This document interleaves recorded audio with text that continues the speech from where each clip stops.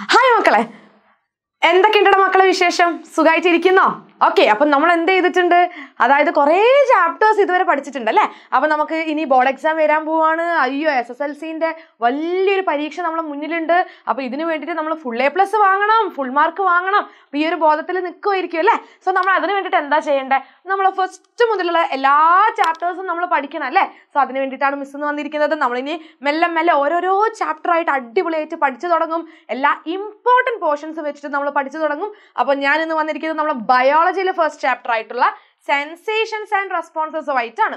അപ്പൊ മക്കളെ നോക്കിക്കേ, നമുക്ക് ചുറ്റുമുള്ള എല്ലാ കാര്യങ്ങളും നമുക്ക് തിരിച്ചറിയാൻ പറ്റുന്നുണ്ട് അല്ലെ? മിസ് അപ്പൊ സംസാരിക്കുമ്പോൾ നിങ്ങൾക്കത് കേൾക്കുന്നുണ്ട്, സംസാരിക്കുമ്പോൾ നിങ്ങൾക്കത് കേൾക്കുന്നുണ്ട്, മിസ് അതെ കാണുന്നുണ്ട്, ചുറ്റുമുള്ള എല്ലാ കാര്യങ്ങളും കാണുന്നുണ്ട് അല്ലെ? സോ നമുക്ക് ഇത്തരത്തിലുള്ള കുറെ സെൻസുകളെ മനസ്സിലാക്കി തരാൻ ശരീരത്തിൽ എന്തുണ്ട്? സെൻസ് ഓർഗൻസ് ഉണ്ട്.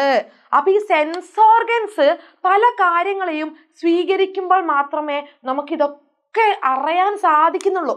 അതായത് ഇപ്പൊ കണ്ണുകൊണ്ട് കാണാൻ സാധിക്കുന്നു. അതായത് നമുക്ക് കണ്ണുകൾ കൊണ്ട് കാഴ്ച സാധ്യമാകുന്നുണ്ട് അല്ലെ? വിഷൻ. പക്ഷെ എപ്പോഴാ? കണ്ണൊരു സെൻസ് ഓർഗൻ ആണ്. ഈ കണ്ണിലേക്ക് ലൈറ്റ് വരുമ്പോൾ, ലൈറ്റ് കയറുമ്പോഴാണ് നമുക്ക് മുന്നിലുള്ള എല്ലാ ഒബ്ജക്ട്സിനെയും കാണാനായിട്ട് സാധിക്കുന്നത്. സോ മക്കളെ നോക്കിക്കേ, അപ്പൊ ഇത്തരത്തിലുള്ള ചില കാര്യങ്ങൾ, അതായത് കണ്ണിലേക്ക് ലൈറ്റ് അടിക്കുന്നു, ആ ലൈറ്റ് എന്താണ്? ചെവിയിലേക്ക് സൗണ്ട് വരുന്നു, അപ്പോഴല്ലേ കേൾക്കാൻ സാധിക്കുന്നത്. ഫുഡ് വായയിലേക്ക് നമ്മൾ ഭക്ഷണം വെക്കുമ്പോഴാണ് നമ്മൾ അതിന്റെ ടേസ്റ്റ് അറിയുന്നത് അല്ലേ? സോ ഇത്തരത്തിലുള്ള നമുക്ക് കുറെ റെസ്പോൺസുകളെ ഉണ്ടാക്കുന്ന സെൻസേഷൻസിനെ നമ്മൾ വിളിക്കുന്ന പേരാണ് എന്ത്? സ്റ്റിമുലൈ. നമ്മളതിനെ എന്താണ് മക്കളെ വിളിക്കുക? സ്റ്റിമുലൈ എന്നാണ് വിളിക്കുന്നത്. സോ ഈ സ്റ്റിമുലൈനെ റിസീവ് ചെയ്യുന്നത് ആരാണ്? ഓക്കെ, അപ്പൊ ഇത്തരത്തിലുള്ള പല സ്റ്റിമുലൈകളും നമ്മളെ ശരീരത്തിലേക്ക് കയറുന്നു, സൗണ്ട് കയറുന്നു, അതേപോലെ ലൈറ്റ് കയറുന്നു. അപ്പൊ ഈ ലൈറ്റും സൗണ്ട് ഒക്കെ സ്റ്റിമുലൈ അല്ലേ? അപ്പൊ ഇതിനെയൊക്കെ റിസീവ് ചെയ്യുന്നത് ആരാ? സെൻസ് ഓർഗൻസ് ആണെന്ന് പറഞ്ഞു. പക്ഷെ സെൻസ് ഓർഗൻസിൽ ആരാണ് മക്കളെ? റിസെപ്റ്റേഴ്സ്. Okay, receptors. ഓക്കെ, നമ്മളെ സെൻസ് ഓർഗൻസിലും നമ്മളെ ശരീരത്തിന്റെ മറ്റു ഭാഗങ്ങളിലും ഒക്കെ എന്തുണ്ട്? സ്പെഷ്യലൈസ്ഡ് സെൽസ് ഉണ്ട്. അവരെയാണ് നമ്മൾ എന്തെന്ന് വിളിക്കുക? റിസെപ്റ്റേഴ്സ് എന്ന് വിളിക്കുക അല്ലെ? എവിടെയാണുള്ളത്? Sense organs and different parts of the body. അപ്പൊ ഈ റിസെപ്റ്റേഴ്സ് ഈ സ്റ്റിമുലൈനെ വാങ്ങും, അല്ലെങ്കിൽ പലതരത്തിലുള്ള സ്റ്റിമുലസിനെ വാങ്ങും. ലൈറ്റിനെ വാങ്ങും, സൗണ്ടിനെ വാങ്ങും, ഇതിനൊക്കെ വാങ്ങിയിട്ട് ഇവരെന്താ ചെയ്യുക? ഇവർക്ക് ഈ വന്ന മെസ്സേജിനെ നേരെ എന്തിലേക്ക് അയക്കണം? ബ്രെയിനിലേക്ക് അയക്കണം. പക്ഷെ ബ്രെയിനിന് മനസ്സിലാവുന്ന ഒരു ഭാഷയിലല്ലേ അതിനെ അയക്കാൻ പറ്റൂ. അപ്പൊ ഇവരെന്താ ചെയ്യുക? റിസെപ്റ്റേഴ്സ് ഇവര് സ്റ്റിമുലൈനെ വാങ്ങും. ആ സ്റ്റിമുലയിൽ നിന്ന് ഇവർ എന്തിനെ ഉണ്ടാക്കും? ഇമ്പൾസ്. ഓക്കെ, ഇമ്പൾസിനെ ഉണ്ടാക്കും. ഇമ്പൾസ് എന്ന് പറഞ്ഞാൽ എന്താ? ഒന്നുമില്ല, കുറെ നെഗറ്റീവ് ആൻഡ് പോസിറ്റീവ് ചാർജസ്. അപ്പൊ ഈ ഇമ്പൾസ് എന്ന് പറയുന്ന ഭാഷ ആർക്ക് മനസ്സിലാകും? ബ്രെയിനിന് മനസ്സിലാകും. അങ്ങനെ ഈ ഇമ്പൾസിനെ ഈ സെൻസ് ഓർഗൻസ് അല്ലെങ്കിൽ സെൻസ് ഓർഗൻസിലുള്ള റിസെപ്റ്റേഴ്സ് ബ്രെയിനിലേക്ക് പറഞ്ഞയക്കും. അപ്പൊ ബ്രെയിനിലേക്ക് പറഞ്ഞയക്കണമെങ്കിൽ ബ്രെയിനിലേക്ക് ഇത് എത്തണ്ടേ? അപ്പൊ ആര് വഴിയാണ് ഇത് എത്തുക? അതായത് ചില സ്പെഷ്യൽ സെൽസ്. ഏത് സെൽസ് ആണ്? ന്യൂറോൺസ്. Okay, neurons. അപ്പൊ ഒരു ന്യൂറോണിൽ നിന്ന് മറ്റൊരു ന്യൂറോണിലേക്ക് ഈ ഇമ്പൾസ് കൈമാറി അവസാനം അത് എവിടെ എത്തും? ബ്രെയിനിലെത്തും. ബ്രെയിൻ ഈ വന്ന കാര്യം, ഈ മെസ്സേജിനെ റീഡ് ചെയ്തിട്ട് ഇവർ പറയും, ഓ ഓക്കെ മനസ്സിലായി, ലൈറ്റ് ആണ് വന്നതല്ലേ, അതിന്റെ അർത്ഥം എന്താ? കാഴ്ച സാധ്യമാക്കണം, വിഷൻ പോസിബിൾ ആക്കണം. അങ്ങനെ ബ്രെയിന് ഒരു റെസ്പോൺസ് തരും, അതായിരിക്കും വിഷൻ. കാരണം ഇവിടെ വന്ന സ്റ്റിമുലൈ എന്ന് പറയുന്നത് എന്താ? ലൈറ്റ് ആണല്ലേ? ലൈറ്റ് എന്ന് പറയുന്ന സ്റ്റിമുലൈ അല്ലേ വന്നത്?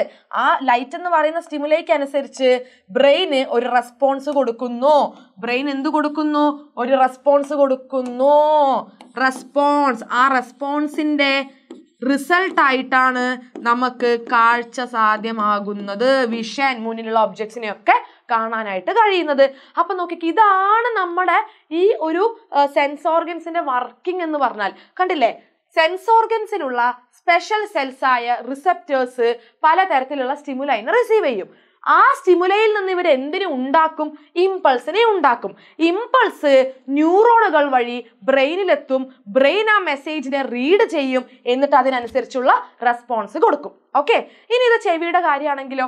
ചെവിയാണെങ്കിൽ ഇവിടെ എന്താ മക്കളെ വരിക? ലൈറ്റിന് പകരം ഒന്നുമില്ല, സൗണ്ട് വരും. നമ്മളെ സെൻസ് ഓർഗൻ എന്തായിരിക്കും? ലൈറ്റിന്റെ സെൻസ് ഓർഗൻ ഐ ആണെങ്കിൽ അവിടെ സൗണ്ടിന്റെ സെൻസ് ഓർഗൻ ഇയർ, ചെവിയാകുന്നു. അങ്ങനെ ചെവിയിലെ റിസപ്റ്റേഴ്സിൽ നിന്നുണ്ടായ ഇമ്പൾസ് ന്യൂറോണിലെത്തും, ബ്രെയിനിലെത്തും, തിരിച്ച് റെസ്പോൺസ് വരും. അപ്പൊ ചെവിയിൽ വരുന്ന റെസ്പോൺസ് എന്താ? കേൾവി, കേൾക്കണം. അപ്പൊ അവിടെ ഹിയറിംഗ് ആകും. അപ്പൊ ഈ ഒരു ഫ്ലോ ചാർട്ട് മനസ്സിലായാൽ തന്നെ നമുക്ക് എന്ത് മനസ്സിലാകും? നമ്മുടെ നെർവസ് സിസ്റ്റത്തിനെ കുറിച്ച് മനസ്സിലാവും അല്ലെ. ശരിക്കും നമ്മൾ ഈ ചാപ്റ്ററിൽ പഠിക്കുന്നത് ഏത് സിസ്റ്റമാണ്? That is nervous system. നമ്മളെ നാഡീ വ്യവസ്ഥയെ കുറിച്ചാണ് ഈ ചാപ്റ്ററിൽ പഠിക്കുന്നത്, നെർവസ് സിസ്റ്റം. അപ്പൊ ഈ നെർവസ് സിസ്റ്റത്തിന്റെ സ്ട്രക്ചറൽ ആൻഡ് ഫങ്ഷണൽ യൂണിറ്റ് എന്ന് പറയുന്നത് ആരാ? നമ്മളൊരു വീട് പണിയുമ്പോൾ അതിന് കുറെ കല്ലുകൾ അടുക്കി വെക്കണം അല്ലെ. സോ ഈ നെർവസ് സിസ്റ്റം ഒരു വീടാണ്. അപ്പൊ അതിൽ കുറെ കല്ലുകൾ വേണ്ടേ? സോ നെർവസ് സിസ്റ്റത്തിലെ കല്ലുകൾ എന്ന് പറയുന്നത് ന്യൂറോൺസ് അല്ലെങ്കിൽ നെർവ് സെൽസ് ആണ്. ഓക്കെ, അപ്പൊ നെർവസ് സിസ്റ്റം ഉണ്ടാക്കിയിട്ടുള്ളത് ധാരാളം ന്യൂറോൺസിനെ കൊണ്ട്, ധാരാളം നെർവ് സെൽസിനെ കൊണ്ടാണ്. Therefore നെർവസ് സിസ്റ്റത്തിന്റെ structural and functional basic unit എന്ന് പറയുന്നത് എന്താ? ബേസിക് സ്ട്രക്ചറൽ യൂണിറ്റ് എന്ന് പറയുന്നത് എന്താണ്? That is neurons. അപ്പൊ ന്യൂറോൺസിന്റെ സ്ട്രക്ചർ നമുക്ക് ഇവിടെ പഠിക്കാനുണ്ട്. Very very very important. Structure of neuron very very important. എക്സാമിന് അത് വരയ്ക്കാൻ ചോദിക്കും, ലേബൽ ചെയ്യാൻ ചോദിക്കും. അപ്പം ന്യൂറോൺ എന്ന് പറയുന്നത് ഒരു സെല്ലാണ് മക്കളെ. ന്യൂറോൺ എന്ന് പറഞ്ഞാൽ നമ്മുടെ ശരീരത്തിൽ ധാരാളം ടൈപ്പ് സെല്ലുകൾ ഉണ്ട് അല്ലെ. കുറേ ഡിഫറെന്റ് ടൈപ്സ് ഓഫ് സെൽസ് ഉണ്ട്.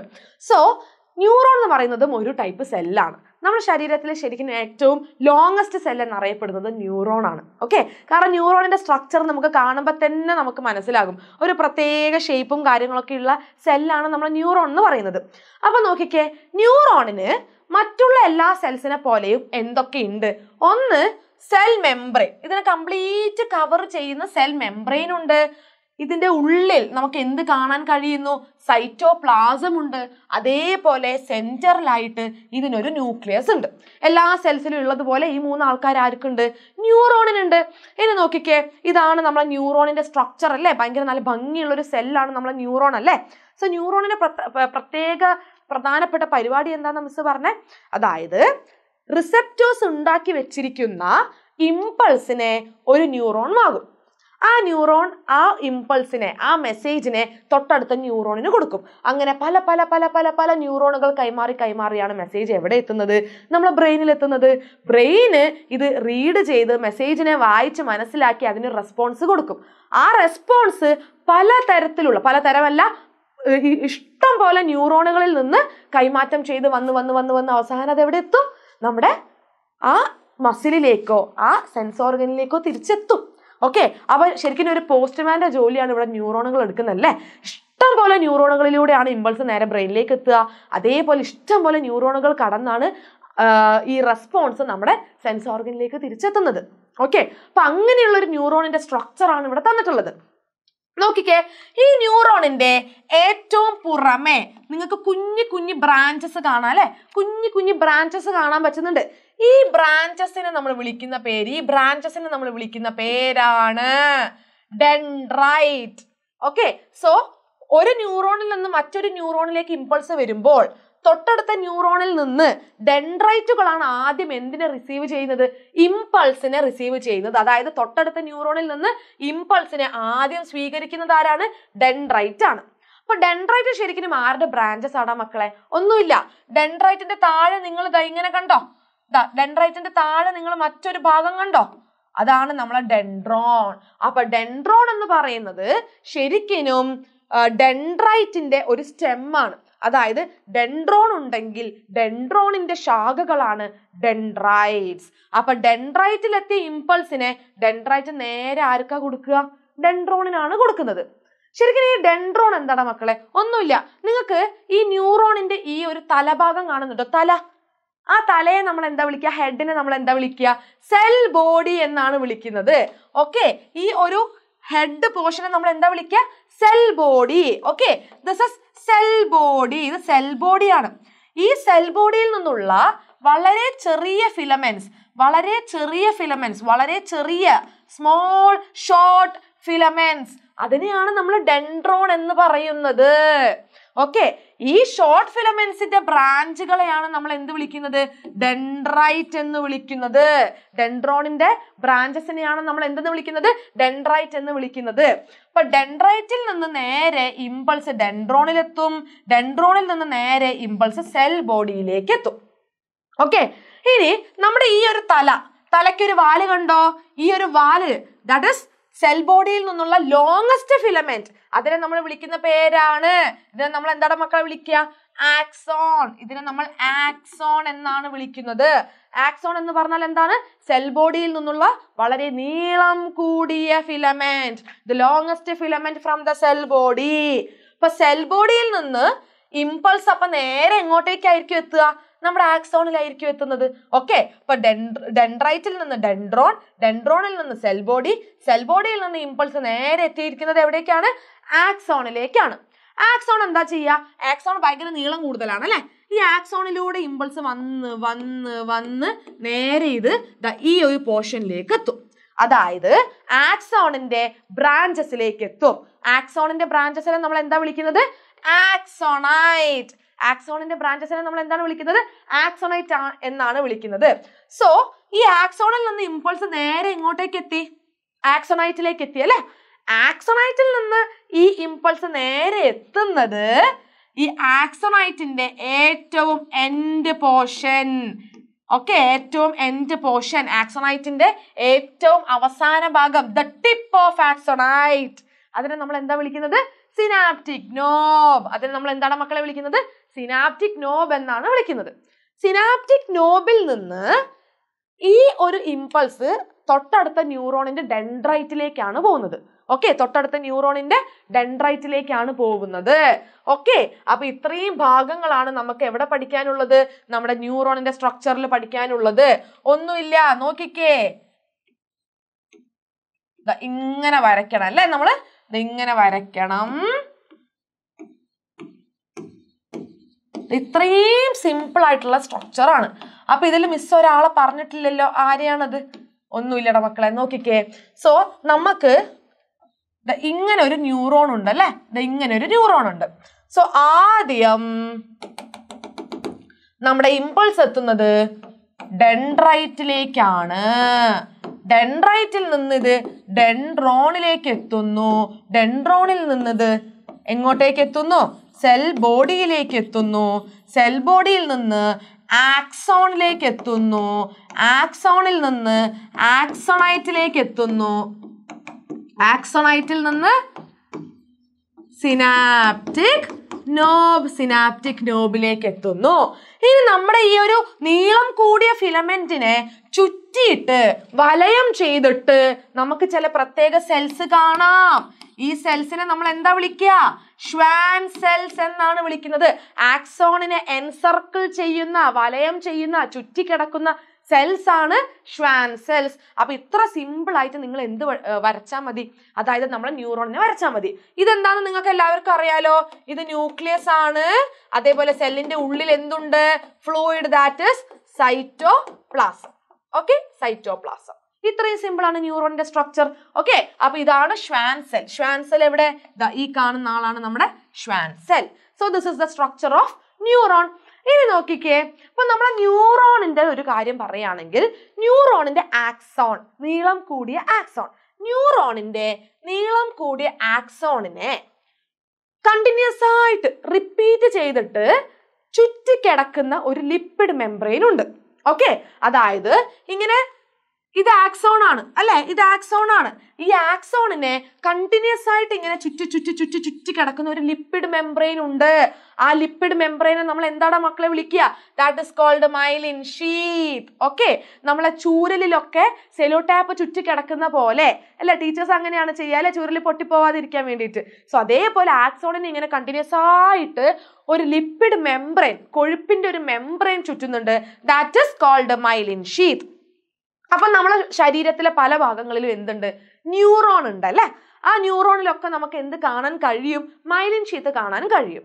ഓക്കെ, അപ്പൊ നമ്മുടെ ശരീരത്തില് പല ഭാഗങ്ങളിലും, എല്ലാ ഭാഗങ്ങളിലും, അതായത് ഏത് ഭാഗങ്ങൾ ഒഴികെ എന്നുള്ളത് മിസ് പറഞ്ഞു തരാം. നമ്മുടെ ശരീരത്തിലുള്ള അധിക ന്യൂറോണുകളുടെ മൈലിൻ ഷീത്തും ഉണ്ടാക്കിയിട്ടുള്ളത് ഷ്വാൻ സെൽസിനെ കൊണ്ടാണ്. പക്ഷേ നമ്മുടെ ബ്രെയിനിലും സ്പൈനൽ കോഡിലുമുള്ള മൈലിൻ ഷീത്തിനെ ഉണ്ടാക്കുന്നത് ആരല്ല? ഷ്വാൻ സെൽസ് അല്ല. അതിനു പകരം ആരാണ്? ഈ കാണുന്ന ഒലിഗോഡെൻഡ്രോസൈറ്റുകളാണ്. അപ്പം ബ്രെയിനും സ്പൈനൽ കോഡിലുമുള്ള മൈലിൻ ഷീത്തിനെ ഉണ്ടാക്കിയിട്ടുള്ളത് ആരാണ്? ഒലിഗോഡെൻഡ്രോസൈറ്റുകളാണ്. പക്ഷേ മറ്റുള്ള ശരീരഭാഗത്തുള്ള ന്യൂറോണിൽ കാണുന്ന മൈലിൻ ഷീത്തിനെ ഉണ്ടാക്കുന്നത് ഷ്വാൻ സെൽസ് ആണ്, മറന്നു പോവാതിരിക്കുക. ഓക്കെ, സോ ഇത് മൈലിൻ ഷീത്ത് ആണ്, ഈ കാണുന്നത് ഒലിഗോഡെൻഡ്രോസൈറ്റുകളാണ്. ഒലിഗോഡെൻഡ്രോസൈറ്റുകൾ എന്ന് പറഞ്ഞാൽ ഒന്നുമില്ല, ഒരു പ്രത്യേക തരം സെല്ല്, അത്ര മാത്രം നിങ്ങൾ അറിഞ്ഞാൽ മതി കേട്ടോ. ഇനി നോക്കിക്കേ, നമ്മളെ മൈലിൻ ഷീത്തിന്റെ കളർ എന്താണെന്നറിയോ? ഭയങ്കര കളർ, അതായത് നല്ല തിളങ്ങുന്ന വെള്ള നിറം, ഷൈനി വൈറ്റ് കളറാണ് ആർക്കുള്ളത്? മൈലിൻ ഷീത്തിലുള്ളത്. പക്ഷെ എന്താ പ്രശ്നം എന്നറിയാം മക്കളെ? എല്ലാ ന്യൂറോണിനും മൈലിൻ ഷീത്ത് ഇല്ല. ഓക്കെ, സോ നിങ്ങളൊന്ന് ആലോചിച്ച് നോക്കിക്കേ, ചില ഭാഗത്ത് മൈലിൻ ഷീത്ത് ഉള്ള ന്യൂറോണുകളെ നമുക്ക് കൂട്ടമായിട്ട് കാണാൻ പറ്റും. അപ്പൊ മൈലിൻ ഷീത്തിന്റെ കളർ എന്താ? നല്ല തിളക്കമുള്ള വൈറ്റ് കളറാണ് അല്ലെ? സോ മൈലിൻ ഷീത്ത് ഉള്ള ന്യൂറോണുകൾ ഒരു ഭാഗത്ത് കൂട്ടമായി കണ്ടാൽ ആ ഭാഗത്തിനെ നമ്മൾ വിളിക്കുന്ന പേര് വൈറ്റ് മാറ്റർ. എന്താണ്? White matter. പക്ഷെ ചില ഭാഗത്തുള്ള ന്യൂറോണുകളിൽ മൈലിൻ ഷീത്ത് ഇല്ല, അപ്പൊ അവർക്ക് ആ വൈറ്റ് കളർ ഇല്ലല്ലേ? സോ അങ്ങനെയുള്ള മൈലിൻ ഷീത്ത് ഇല്ലാത്ത ന്യൂറോണുകളുടെ ഒരു കൂട്ടം, ആ ഭാഗത്തിനെ നമ്മൾ എന്താ വിളിക്കുന്നത്? It is called as grey matter. അതിനെ നമ്മൾ എന്താണ് മക്കളെ വിളിക്കുന്നത്? ഗ്രേ മാറ്റർ എന്നാണ് വിളിക്കുന്നത്. അപ്പൊ ഇത്രയും നേരം നമ്മൾ മൈലിൻ ഷീത്തിനെ കുറിച്ച് ഇത്രയും വിവരിച്ചല്ലോ. ആക്സോൺ ഉണ്ട്, ആക്സോണിനെ കണ്ടിന്യൂസ് ആയിട്ട് വലയം ചെയ്യുന്ന ലിപ്പിഡ് മെംബ്രെയിൻ മൈലിൻ ഷീത്ത് ആണ്. ഓക്കെ, മൈലിൻ ഷീത്ത് ഉള്ള ന്യൂറോണുകളുടെ ഭാഗം വൈറ്റ് മാറ്റർ, ഇല്ലാത്തത് ഗ്രേ മാറ്റർ. അതേപോലെ നമ്മുടെ ബ്രെയിനിലും സ്പൈനൽ കോഡിലുമുള്ള മൈലിൻ ഷീത്തിനെ ഉണ്ടാക്കുന്നത് ഒലിഗോഡെൻഡ്രോസൈറ്റ്സ്, അല്ലാത്ത ഭാഗത്ത് ഷ്വാൻ സെൽ. അങ്ങനെയാണെങ്കിൽ ചോദിക്കട്ടെ, എന്തിനാ ഈ മൈലിൻ ഷീത്ത്? നമ്മുടെ ന്യൂറോണില് ഇങ്ങനെ കണ്ടിന്യൂസ് ആയിട്ട് മൈലിൻ ഷീത്ത് ഉണ്ടല്ലേ? എന്തിനു വേണ്ടിയിട്ടാ ഈ മൈലിൻ ഷീത്ത്? വെറുതെ അല്ല, അതായത് നമ്മുടെ ആക്സോണിന് ന്യൂട്രിയൻസും ഓക്സിജനും കൊടുക്കുന്നത്, പ്രൊവൈഡ് ചെയ്യുന്നത് മൈലിൻ ഷീത്ത് ആണ്. അതേപോലെ ആക്സോണിലൂടെ എന്ത് പോയിക്കൊണ്ടിരിക്കുന്നുണ്ട്? ഇമ്പൾസ് പോയിക്കൊണ്ടിരിക്കുന്നുണ്ട്. ആ ഇമ്പൾസിനെ ആക്സലറേറ്റ് ചെയ്യണ്ടേ, സ്പീഡ് കൂട്ടണ്ടേ, എന്നാലല്ലേ പെട്ടെന്ന് ഇമ്പൾസ് പോവുള്ളൂ, പാസ് ചെയ്യുള്ളൂ.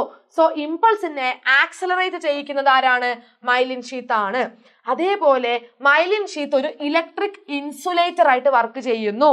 ഇമ്പൾസിനെ ഇവര് പുറത്തേക്ക് എസ്കേപ്പ് ചെയ്യാൻ സമ്മതിക്കുന്നില്ല, പുറത്തുള്ള ഒന്നിനെയും ആക്സോണിന്റെ ഉള്ളിലേക്ക് കയറ്റാനും സമ്മതിക്കില്ല. So it is an electric insulator. അതേപോലെ എന്തെങ്കിലുമൊക്കെ എക്സ്റ്റേണൽ ഷോക്സ്, അതായത് ക്ഷതങ്ങൾ വന്നാൽ ആ ക്ഷതങ്ങളിൽ നിന്ന് നമ്മുടെ ആക്സോണിനെ സംരക്ഷിക്കുന്നത്, പ്രൊട്ടക്ട് ചെയ്യുന്നത് ആരാണ്? ദാറ്റ് ഇസ് നമ്മുടെ myelin sheath. So functions of myelin sheath is very important. മക്കളെ ഇത് നിർബന്ധമായും പഠിക്കണം.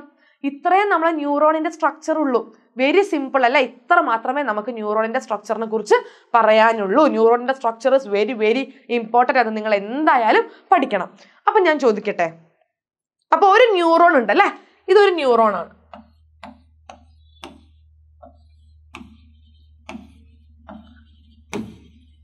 ഈ ന്യൂറോണിന്റെ തൊട്ടടുത്ത് തന്നെ നമുക്ക് എന്ത് കാണാൻ പറ്റും? അടുത്ത ന്യൂറോൺ കാണാനായിട്ട് പറ്റും അല്ലെ? അടുത്ത ന്യൂറോൺ കാണാനായിട്ട് പറ്റും. അപ്പൊ ഞാൻ ചോദിക്കട്ടെ, ഇപ്പൊ ഒരു ന്യൂറോണിന്റെ ഡെൻഡ്രോണിൽ നിന്ന് സെൽ ബോഡിയിൽ നിന്ന് ആക്സോണിൽ നിന്ന് ആക്സോണൈറ്റിൽ നിന്ന് സിനാപ്റ്റിക് നോബ്, ഈ ഉരുണ്ടിരിക്കുന്ന ഭാഗം സിനാപ്റ്റിക് നോബ് വരെ ആര് പാസ് ചെയ്ത് എത്തുന്നുണ്ട്? ഇമ്പൾസ് പാസ് ചെയ്ത് എത്തുന്നുണ്ട്. അങ്ങനെയാണെങ്കിൽ സിനാപ്റ്റിക് നോബിൽ നിന്ന് തൊട്ടടുത്ത ന്യൂറോണിന്റെ ഡെൻഡ്രൈറ്റിലേക്ക് ഈ ഇമ്പൾസ് പോകണ്ടേ? അത് അത്ര എളുപ്പത്തിൽ പോവോ? ഇല്ല. കാരണം എന്താ? ഇവിടെ നമുക്ക് കാണാൻ പറ്റുന്നത് ഒരു ജംഗ്ഷൻ ആണ്. ആ ജംഗ്ഷനെ നമ്മൾ എന്താണ് മക്കളെ വിളിക്കുക? ആ ജംഗ്ഷനെ നമ്മൾ സിനാപ്സ് എന്നാണ് വിളിക്കുന്നത്. അപ്പൊ സിനാപ്സ് എന്ന് പറഞ്ഞാൽ എന്താ? രണ്ട് ന്യൂറോണുകളുടെ ഇടയിലുള്ള ജംഗ്ഷൻ, അല്ലെങ്കിൽ ഒരു ന്യൂറോണിന്റെയും ഒരു മസിൽ സെല്ലിന്റെയും ഇടയിലുള്ള ജംഗ്ഷൻ, അല്ലെങ്കിൽ ഒരു ന്യൂറോണിന്റെയും ഒരു ഗ്ലാൻഡുലാർ സെല്ലിന്റെയും ഇടയിലുള്ള ജംഗ്ഷൻ. അങ്ങനെയുള്ള ജംഗ്ഷനെ നമ്മൾ വിളിക്കുന്ന പേരാണ് സിനാപ്സ്. അപ്പൊ നോക്കിക്കട മക്കളെ, ഇത് സിനാപ്റ്റിക് നോബാണ് അല്ലെ? ഇത് സിനാപ്റ്റിക് നോബാണ്. സിനാപ്റ്റിക് നോബിലേക്ക് ഇമ്പൾസ് എത്തി. അപ്പം ഈ സിനാപ്റ്റിക് നോബിൽ നിന്ന് ഇമ്പൾസ് തൊട്ടടുത്ത ന്യൂറോണിന്റെ ഡെൻഡ്രൈറ്റിലേക്ക് പോകണം. അതെങ്ങനെയാ പോവുക? അതെങ്ങനെയാണ് പോകുന്നത് മക്കളെ? നോക്കിക്കേ, അതെങ്ങനെയാണ് പോകുന്നത് നോക്കിക്കേ. ഇത് സിനാപ്റ്റിക് നോബാണ്, ഇത് സിനാപ്റ്റിക് നോബാണ്, ഇത് തൊട്ടടുത്ത ന്യൂറോണിന്റെ ഡെൻഡ്രൈറ്റ് ആണ്. ഓക്കെ, ഒരു ന്യൂറോണിന്റെ ഈ കാണുന്ന സിനാപ്റ്റിക് നോബിന്റെ അകത്ത് നമുക്ക് കുറെ ബാഗുകൾ കാണാം, കുറെ ബാഗ് ലൈക്ക് സ്ട്രക്ചേഴ്സ് കാണാം. അതിനെ നമ്മൾ ശരിക്കും വിളിക്കുന്ന പേര് സിനാപ്റ്റിക് വെസിക്കിൾ എന്നാണ് കേട്ടോ. ആ പേര് നിങ്ങൾ പഠിക്കണമെന്നില്ല. ശരിക്കും നമ്മുടെ സിനാപ്റ്റിക് നോബിന്റെ ഉള്ളിൽ കുറെ ബാഗുകൾ കാണാം. ആ ബാഗിന്റെ ഉള്ളിൽ ഒരാൾ ഒളിച്ചിരിക്കുന്നുണ്ട്. ആരാണത്? ആ കെമിക്കൽ സബ്സ്റ്റൻസിനെ നമ്മൾ എന്താണ് വിളിക്കുന്നത്? ആ കെമിക്കൽ സബ്സ്റ്റൻസിനെ നമ്മൾ വിളിക്കുന്ന പേരാണ് ന്യൂറോ ട്രാൻസ്മിറ്റേഴ്സ്. അപ്പൊ സിനാപ്റ്റിക് നോബിലേക്ക് ഇമ്പൾസ് എത്തുമ്പോൾ ഈ കാണുന്ന ബാഗുകൾ പൊട്ടുന്നു. പൊട്ടിയിട്ട് അതിന്റെ ഉള്ളിലുള്ള ന്യൂറോ ട്രാൻസ്മിറ്റേഴ്സിനെ അവര് ഈ കാണുന്ന വിടവ്, ആ വിടവിനെ നമ്മൾ എന്താ വിളിക്കുക?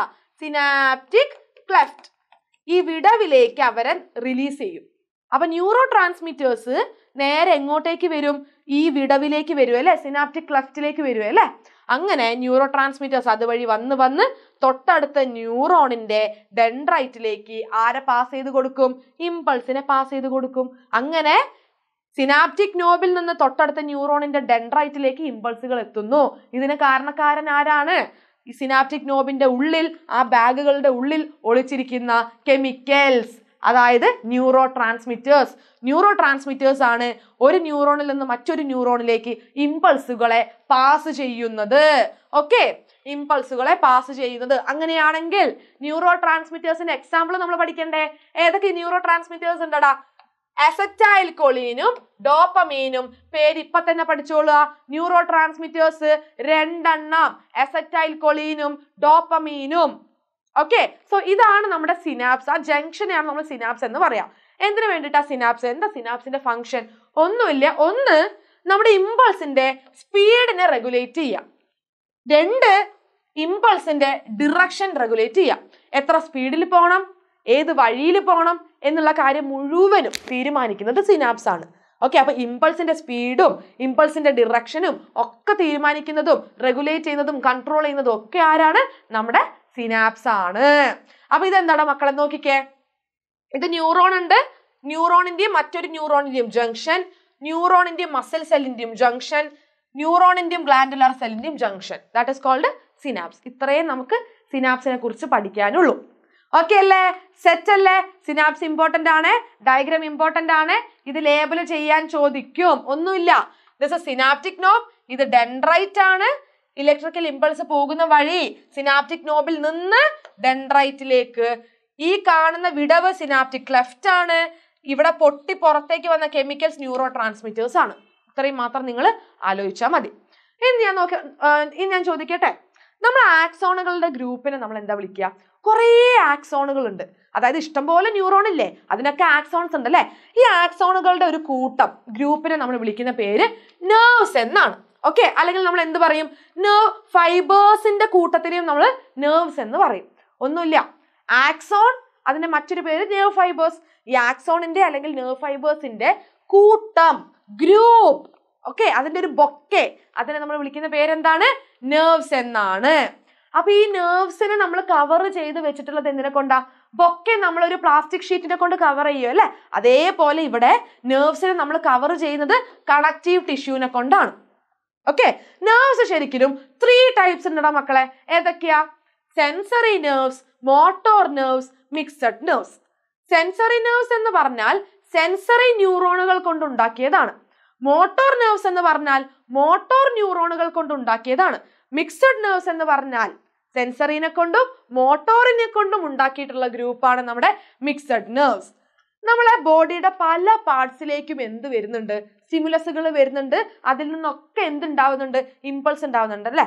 ഒരേ സമയം കണ്ണ് വർക്ക് ചെയ്യുന്നുണ്ട്, മൂക്ക് വർക്ക് ചെയ്യുന്നുണ്ട്, ചെവി വർക്ക് ചെയ്യുന്നുണ്ട്, വായ വർക്ക് ചെയ്യുന്നുണ്ട്. ഒന്ന് ആലോചിച്ച് നോക്കിക്കേ, അത്രയും ഇമ്പൾസുകൾ നമ്മളെ ബോഡിയിൽ പല പാർട്സും ഉണ്ടാക്കും. ഈ ഇമ്പൾസുകളെ മുഴുവനും ബ്രെയിനിലേക്കും സ്പൈനൽ കോഡിലേക്കും എത്തിക്കുന്ന നെർവ്സ് ആണ് സെൻസറി നെർവ്സ്. ഓക്കെ, അങ്ങനെ ബ്രെയിന് ഈ മെസ്സേജിനെ മുഴുവൻ റിസീവ് ചെയ്തു. ബ്രെയിൻ അതിനെ വായിച്ച് മനസ്സിലാക്കി റെസ്പോൺസ് കൊടുക്കണ്ടേ? ആ റെസ്പോൺസ് ന്യൂറോണുകൾ വഴിയാണ് തിരിച്ച് നമ്മളെ ബോഡി പാർട്സിലേക്ക് എത്തുന്നത്. ഓക്കെ, അപ്പം റെസ്പോൺസിനെ തിരിച്ചു കൊണ്ടുവരുന്ന നെർവ്സ് ആണ് മോട്ടോർ നെർവ്സ്. അങ്ങനെയാണെങ്കിൽ എന്താ മിക്സഡ് നെർവ്? മിക്സഡ് നെർവ് എന്ന് പറഞ്ഞാൽ അതിൽ സെൻസറിയും ഉണ്ട് മോട്ടോറും ഉണ്ട്. ഇമ്പൾസിനെ അങ്ങോട്ടേക്ക് കൊണ്ടുപോകും, ബ്രെയിനിലേക്കും സ്പൈനൽ കോഡിലേക്കും കൊണ്ടുപോകുന്നു. ബ്രെയിൻ ആൻഡ് സ്പൈനൽ കോഡിൽ നിന്ന് ഇമ്പൾസുകളെ തിരിച്ച് ബോഡി പാർട്സിലേക്ക് കൊണ്ടുവരികയും ചെയ്യുന്നു. രണ്ട് പരിപാടി എടുക്കുന്ന ആൾക്കാരാണ് മിക്സഡ് നെർവ്സ്. അപ്പൊ ടോട്ടൽ എത്ര ടൈപ്പ് നെർവ്സ് ഉണ്ട്? 3 എണ്ണം. Sensory, motor and mixed nerves. Okay അല്ലേ? സെറ്റ് അല്ലേ? അങ്ങനെയാണെങ്കിൽ നമുക്കിനി എന്ത് പഠിക്കാം? നമ്മുടെ നെർവസ് സിസ്റ്റം. ഈ ചാപ്റ്ററിൽ നമ്മൾ എന്താണ് മക്കളെ പഠിക്കുന്നത്? ഈ ചാപ്റ്ററിൽ നമ്മൾ എന്തിനെ കുറിച്ചാണ് പഠിക്കുന്നത്? ഒന്നുമില്ല, നെർവസ് സിസ്റ്റത്തിനെ കുറിച്ചാണ് പഠിക്കുന്നത് അല്ലെ? നെർവസ് സിസ്റ്റത്തിനെ കുറിച്ചാണ് പഠിക്കുന്നത്. നമ്മുടെ നാഡീവ്യവസ്ഥ, ഓക്കെ, ചുറ്റുമുള്ള കാര്യങ്ങളൊക്കെ നമുക്ക് തിരിച്ചറിയിക്കുന്നതും ബുദ്ധി തരുന്നതും നമുക്ക് എല്ലാ കഴിവുകൾ തരുന്നതും ഒക്കെ നമ്മുടെ നെർവസ് സിസ്റ്റം. അങ്ങനെയുള്ള നെർവസ് സിസ്റ്റത്തിൽ ആരൊക്കെയാ ഉള്ളത്? നമ്മുടെ നെർവസ് സിസ്റ്റത്തില് 2 പാർട്സ് ഉണ്ട്. ഒന്ന് central nervous system, okay, central nervous system. അടുത്തത് peripheral nervous system, okay, peripheral nervous system. Central nervous സിസ്റ്റത്തിൽ വരുന്നതാണ് നമ്മുടെ ബ്രെയിനും സ്പൈനൽ കോഡും. ഇനി ബ്രെയിനിൽ നിന്നും സ്പൈനൽ കോഡിൽ നിന്നും ധാരാളം നെർവ്സ് വരുന്നുണ്ട് അല്ലെ? ആ നെർവ്സ് ഒക്കെ എവിടെയാ കാണുന്നത്? പെരിഫറൽ നെർവസ് സിസ്റ്റത്തിലാണ് കാണുന്നത്. നമ്മളെ ബ്രെയിനിൽ നിന്ന് വരുന്ന നെർവ്സിനെ നമ്മൾ ക്രേനിയൽ നെർവ്സ് എന്നാണ് വിളിക്കുക. ക്രേനിയൽ നെർവ്സ് പെരിഫറൽ നെർവസ് സിസ്റ്റത്തിന്റെ ഭാഗമാണ്.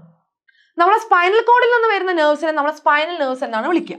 സ്പൈനൽ നെർവ്സ് പെരിഫറൽ നെർവസ് സിസ്റ്റത്തിന്റെ ഭാഗമാണ്. നോക്കിക്കേ, ക്രേനിയൽ നെർവ്സ് മൊത്തം 12 ജോഡിയുണ്ട്. സ്പൈനൽ നെർവ്സ് മൊത്തം 31 ജോഡിയാണ് ഉള്ളത്. അങ്ങനെയാണെങ്കിൽ ഇതൊന്ന് കംപ്ലീറ്റ് ചെയ്തേ. നെർവസ് സിസ്റ്റത്തിൽ സെൻട്രൽ നെർവസ് സിസ്റ്റവും ഉണ്ട്, പെരിഫറൽ നെർവസ് സിസ്റ്റവും ഉണ്ട്. സെൻട്രൽ നെർവസ് സിസ്റ്റത്തിൽ ബ്രെയിനും വരുന്നുണ്ട്, സ്പൈനൽ കോഡും വരുന്നുണ്ട്. പെരിഫറൽ നെർവസ് സിസ്റ്റത്തിലോ സ്പൈനൽ നെർവ്സും വരുന്നുണ്ട്, അതേപോലെ ക്രേനിയൽ നെർവ്സും വരുന്നുണ്ട് അല്ലെ? ക്രേനിയൽ നെർവ്സ് എത്ര ജോഡിയാടാ? 12 pairs. Spinal nerves 31 pairs. Spinal nerves എത്രയാണ്? 31 pairs ആണ്. ഓക്കെ അല്ലേ? സെറ്റ് അല്ലേ? ഇനി നമ്മൾ ഇതിൽ ഓരോ ആൾക്കാരെയും പഠിക്കണ്ടേ? ആദ്യം നമ്മൾ പഠിക്കാൻ പോകുന്നത് ആരെ കുറിച്ചാണ്? ബ്രെയിനിനെ കുറിച്ചാണ്. നമ്മുടെ മസ്തിഷ്കം, തലച്ചോറ് എന്നൊക്കെ പറയുന്ന ബ്രെയിനിനെ കുറിച്ചാണ്. നമ്മുടെ ബ്രെയിനിനെ പ്രൊട്ടക്ട് ചെയ്തിട്ടുള്ളത് ഒരു തലയോട്ടിക്കുള്ളിലാണ് അല്ലെ? ഒരു എല്ലിന്റെ ഉള്ളിലാണ്. ആ എല്ലിനെ നമ്മൾ തലയോട്ടി എന്നാണ് പറയുക. That is skull. സോ നമ്മൾ ബ്രെയിനിനെ പ്രൊട്ടക്ട് ചെയ്തിട്ടുള്ളത് സ്കള്ളിന്റെ ഉള്ളിലാണ്. ഈ കാണുന്ന സ്കള്ളിന്റെ ഉള്ളിലാണ് നമ്മുടെ ബ്രെയിൻ ഉള്ളത്. ഇനി സ്കള്ളിന്റെ ഉള്ളിലേക്ക് നിങ്ങൾ, ഇത് സ്കള്ളല്ലേ, സ്കള്ളിന്റെ ഉള്ളിലേക്ക് നിങ്ങൾ എടുത്ത് നോക്കുകയാണെങ്കിൽ നിങ്ങൾക്കൊരു 3 ലെയർ ഉള്ള മെംബ്രെയിൻസ് കാണാം. 3 ലെയേർഡ് മെംബ്രെയിൻസ് കാണാം. ഓക്കെ, 1, 2, 3 അങ്ങനെ 3 ലെയേഴ്സ് കാണാം. അതിന് നമ്മൾ വിളിക്കുന്ന പേര്, ആ 3 ലെയേർഡ് മെംബ്രെയിനെ വിളിക്കുന്ന പേരെന്താടാ മക്കളെ? മെനിഞ്ചസ്. Okay, meninges. ഇനി ഈ 3 ലെയറിന്റെ ഉള്ളിലായിട്ടും നമ്മളെ ബ്രെയിനിന്റെ ഉള്ളിലുള്ള പല അറകൾ, സ്പേസുകൾ, വെൻട്രിക്കിൾസിന്റെ ഉള്ളിലായിട്ടും ഒക്കെ നമുക്കൊരു ഫ്ലൂയിഡ് കാണാൻ കഴിയുന്നുണ്ട്. ആ ഫ്ലൂയിഡിനെ നമ്മൾ വിളിക്കുന്ന പേരാണ് സെറിബ്രോസ്പൈനൽ ഫ്ലൂയിഡ്. അതായത് ഇങ്ങനെ 3 ലെയേഴ്സ് ഉണ്ടല്ലേ? ഈ 3 ലെയറിന്റെ ഉള്ളിൽ ഗ്യാപ്പ് ഉണ്ട്. ആ ഗ്യാപ്പിൽ കാറ്റ് നിറയ്ക്കാൻ പറ്റൂല. നമ്മൾ അവിടെ ഒരു fluid നിറച്ചിട്ടുണ്ട്. That is cerebrospinal fluid. അപ്പൊ ബ്രെയിനിനെ ആരൊക്കെ പ്രൊട്ടക്ട് ചെയ്യുന്നുണ്ട്? Skull, 3 layered meninges and cerebrospinal fluid. ഈ സെറിബ്രോസ്പൈനൽ ഫ്ലൂയിഡ് ശരിക്കും ബ്ലഡ് ഉണ്ടാക്കുന്ന ഫ്ലൂയിഡ് ആണ്. ഓക്കെ, ഇവരുടെ ജോലിയൊക്കെ കഴിഞ്ഞു കഴിഞ്ഞാൽ തിരിച്ച് എങ്ങോട്ടേക്ക് തന്നെ റീഅബ്സോർബ് ആകും? ബ്ലഡിലേക്ക് തന്നെ റീഅബ്സോർബ് ആകുന്നു. ഇനി എന്താണ് മക്കളെ സെറിബ്രോസ്പൈനൽ ഫ്ലൂയിഡിന്റെ ഫങ്ഷൻസ്? ഒന്ന്, നമ്മളെ ബ്രെയിൻ ഇങ്ങനെ കണ്ടിന്യൂസ് ആയിട്ട് വർക്ക് ചെയ്യല്ലേ? അപ്പൊ ബ്രെയിനിലുള്ള സെൽസിനും ടിഷ്യൂസിനും ഒക്കെ എന്ത് കിട്ടണം? ഓക്സിജനും ന്യൂട്രിയൻസും കിട്ടണം. ഈ ഓക്സിജനും ന്യൂട്രിയൻസും നമ്മളെ ബ്രെയിനിലുള്ള ടിഷ്യൂസിന് മുഴുവനും കൊണ്ട് എത്തിച്ചു കൊടുക്കുന്നത് സെറിബ്രോസ്പൈനൽ ഫ്ലൂയിഡ് ആണ്. അതേപോലെ നമ്മളെ ബ്രെയിനിന്റെ ഉള്ളിൽ ഒരു പ്രഷർ ഇല്ലേ? ആ പ്രഷറിനെ മെയിൻറ്റെയിൻ ചെയ്യുന്നത് ആരാണ്? സെറിബ്രോസ്പൈനൽ ഫ്ലൂയിഡ് ആണ്. ഇനി നമ്മളെ ബ്രെയിനിന് എന്തെങ്കിലുമൊക്കെ ഇഞ്ചുറീസ് ഒക്കെ സംഭവിക്കാൻ പാടുണ്ടോ? സംഭവിച്ചിട്ടുണ്ടെങ്കിൽ ഭയങ്കര പ്രശ്നമല്ലേ? സോ ഇത്തരത്തിലുള്ള അപകടങ്ങളിൽ നിന്നും ഇഞ്ചുറീസിൽ നിന്നും ഒക്കെ നമ്മളെ ബ്രെയിനിനെ പ്രൊട്ടക്ട് ചെയ്യുന്നത് ആരാണ്? അത് നമ്മുടെ സെറിബ്രോസ്പൈനൽ ഫ്ലൂയിഡ് ആണ്. ഓക്കെ, ഇതാണ് സെറിബ്രോസ്പൈനൽ ഫ്ലൂയിഡിന്റെ ഫങ്ഷൻസ്. ഇനി മറ്റൊരു ഇമ്പോർട്ടന്റ് ടോപ്പിക്, വരയ്ക്കാൻ പഠിക്കണം, ലേബിൾ ചെയ്യാൻ പഠിക്കണം. Very very very important. നമ്മളെ ബ്രെയിനിന്റെ സ്ട്രക്ചർ വളരെ ഇമ്പോർട്ടൻ്റ് ആണ്. നിങ്ങൾക്കത് വരയ്ക്കാൻ ചോദിക്കും, അത് നിങ്ങളോട് ലേബിൾ ചെയ്യാൻ ചോദിക്കും. നിങ്ങൾ അതിൻ്റെ പാർട്സിന്റെ ഫങ്ഷൻസ് മുഴുവനും പഠിക്കണം. ഓക്കെ, സോ നമ്മളെ ബ്രെയിനിനെ നമ്മൾ 5 ഭാഗങ്ങളായിട്ടാണ് ഡിവൈഡ് ചെയ്തിട്ടുള്ളത്. ഈ കാണുന്നത് നമ്മളെ ബ്രെയിൻ ആണല്ലേ? ഈ ബ്രെയിനിനെ നമ്മൾ 5 ഭാഗങ്ങളായിട്ടാണ് ഡിവൈഡ് ചെയ്തിട്ടുള്ളത്. ബ്രെയിനിലെ ഏറ്റവും വലിയ ഭാഗം, ലാർജസ്റ്റ് പാർട്ട്, അതിനെ നമ്മൾ എന്താണ് മക്കളെ വിളിക്കുക? That is cerebrum. ഓക്കെ, ഈ കാണുന്ന നൂഡിൽസ് പോലെ ഇരിക്കുന്ന ഭാഗം, ഇതാണ് നമ്മുടെ സെറിബ്രം. ഓക്കെ, സെറിബ്രത്തിൽ നിങ്ങൾ കാണുമ്പോൾ തന്നെ മനസ്സിലാകും ഇങ്ങനെ ചുളിഞ്ഞ് മടങ്ങിയാണ് ഇരിക്കുന്നത് അല്ലെ. സോ സെറിബ്രത്തിൽ നിങ്ങൾക്ക് ധാരാളം ചുളിവുകളും മടക്കുകളും ഫിഷേഴ്സും ഫോൾസും കാണാൻ കഴിയുന്നു. ഇനി സെറിബ്രം നിങ്ങളൊന്ന് എടുത്തു നോക്കിയാൽ, മുറിച്ചു നോക്കിയാൽ സെറിബ്രത്തിൽ നിങ്ങൾക്ക് രണ്ട് ഭാഗങ്ങൾ കാണാം. അതായത് ഭാഗങ്ങൾ എന്ന് പറഞ്ഞാൽ രണ്ട് രീതിയിൽ തന്നെ നിങ്ങൾക്ക് ഭാഗങ്ങൾ കാണാൻ പറ്റും. ദാറ്റ് ഈസ് നമ്മൾ സെറിബ്രത്തിന്റെ പുറം ഭാഗം, ഔട്ടർ പാർട്ട്, അതിനെ നമ്മൾ വിളിക്കുന്നത് കോർട്ടെക്സ് എന്ന. അതിന്റെ കളർ എന്താണ് മക്കളെ? ഗ്രേ. അതായത് സെറിബ്രത്തിന്റെ ഔട്ടർ പാർട്ടിനെ വിളിക്കുന്ന പേരാണ് കോർട്ടെക്സ്. അതിന്റെ കളർ എന്താ? ഗ്രേ. എന്തുകൊണ്ടായിരിക്കും? അവിടെ ഗ്രേ മാറ്റർ ആണ്. ഓക്കെ, സെറിബ്രത്തിന്റെ ഉൾഭാഗം വൈറ്റ് കളറിൽ കാണുന്ന അതിന്റെ ഇന്നർ പാർട്ട്, അതിനെ വിളിക്കുന്ന പേരാണ് മെഡുല്ല. ഓക്കെ, ഇനി എന്താ സെറിബ്രത്തിന്റെ ഫങ്ഷൻ? സെറിബ്രം വെറുതെ അല്ല, സെറിബ്രത്തിന് എന്തൊക്കെയോ കാര്യങ്ങൾ ചെയ്യാനുണ്ട് അല്ലെ. നമുക്ക് ചിന്തിക്കാനുള്ള കഴിവുണ്ട്, തോട്ട്, ഇന്റലിജൻസ്, ബുദ്ധിയുണ്ട്, മെമ്മറി, ഓർമ്മശക്തി ഉണ്ട്, ഇമാജിനേഷൻ അല്ലെ. ഇത്രയും കഴിവുകൾ നമുക്കുണ്ട്. ഇതൊക്കെ നമുക്ക് ശരിയാക്കി തരുന്നതാരാ? ചെയ്തു തരുന്നതാരാ? അത് നമ്മുടെ സെറിബ്രമാണ്. അതേപോലെ നമ്മളെ സെൻസ് ഓർഗൻസിനെ മുഴുവനും കൺട്രോൾ ചെയ്യുന്നത് ആരാണ്? സെറിബ്രമാണ്. വോളണ്ടറി മൂവ്മെന്റ്സിനെ മുഴുവനും കൺട്രോൾ ചെയ്യുന്നത് ആരാണ്? സെറിബ്രം. എന്താണ് മക്കളെ വോളണ്ടറി മൂവ്മെന്റ്സ്? മിസ് കൈ അനക്കി, വിരലനക്കി, തല മൂവ് ചെയ്തല്ലേ, ഇതൊക്കെ മിസ്സിന്റെ ഇഷ്ടപ്രകാരം ചെയ്തതാ. അങ്ങനെയുള്ള മൂവ്മെന്റ്സ് ആണ് voluntary movements. Okay, so voluntary മൂവ്മെന്റ്സും നമുക്ക് കൺട്രോൾ ചെയ്ത് തരുന്നത് ആരാണ്? That is cerebrum. സെറിബ്രത്തിന്റെ outer part cortex, grey colour. സെറിബ്രത്തിന്റെ inner part white colour, that is medulla. Okay ആണല്ലോ? സെറ്റ് ആണല്ലോ? ഇനി നെക്സ്റ്റ് ഭാഗം, that is second largest part of brain. ബ്രെയിനിലെ രണ്ടാമത്തെ വലിയ ഭാഗം സെറിബെല്ലം. അതിന് നമ്മൾ എന്താണ് മക്കളെ വിളിക്കുക? സെറിബെല്ലം. ഈ കാണുന്ന പാർട്ടാണ് നമ്മുടെ സെറിബെല്ലം. ഇതാണ് നമ്മുടെ cerebellum. This is cerebellum. Okay, ഇതാണ് സെറിബെല്ലം. ഇനി നോക്കിക്കേ, സെറിബെല്ലം നമ്മൾ എടുത്ത് നോക്കുകയാണെങ്കിൽ ഈ സെറിബെല്ലം എന്ന് പറയുന്നത് നമ്മളെ സെറിബ്രത്തിന്റെ തൊട്ട് താഴെയായിട്ട് രണ്ട് ഫ്ലാപ്സ്, രണ്ട് ദളങ്ങൾ പോലെ കാണുന്ന ഭാഗമാണ് സെറിബെല്ലം. ഈ സെറിബെല്ലത്തിൽ നമുക്ക് ധാരാളം എന്ത് കാണാൻ പറ്റും? ഫിഷേഴ്സ്, മടക്കുകളും ചുളിവുകളും അതേപോലെ ഗ്രൂവ്സ്, ചാലുകളും ഒക്കെ നമുക്ക് കാണാൻ കഴിയുന്നു. ഇനി എന്താ സെറിബെല്ലത്തിന്റെ ഫങ്ഷൻ? ഒന്നുമില്ല, നമ്മളെ മസിൽസ് ഇല്ലേ, മസിൽസ്, ഈ മസിൽസിന്റെ ആക്ടിവിറ്റീസിനെ മുഴുവനും കൺട്രോൾ ചെയ്യുന്നത് സെറിബെല്ലമാണ്. അതേപോലെ നമ്മളെ ബോഡിക്ക് ഒരു ബാലൻസ് ഇല്ലേ, ഇക്വിലിബ്രിയം ഇല്ലേ, നിവർന്ന് നിൽക്കാൻ കഴിയുന്നു, വീണു പോകുന്നില്ല.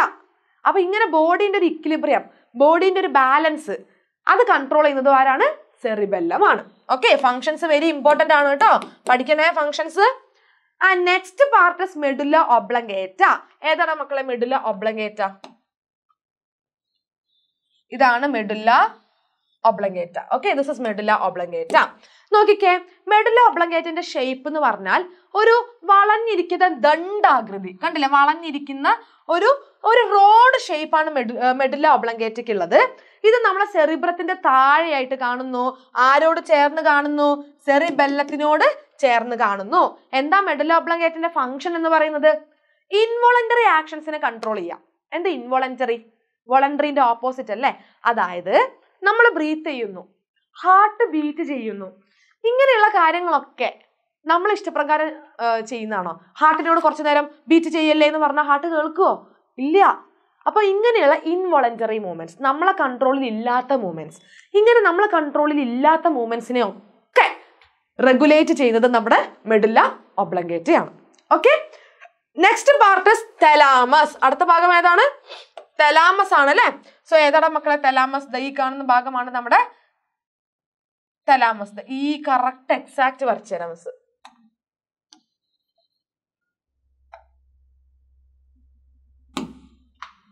കണ്ടില്ലേ, ഈ കാണുന്ന ഭാഗം നമ്മുടെ തലാമസ് ആണ്. This is thalamus.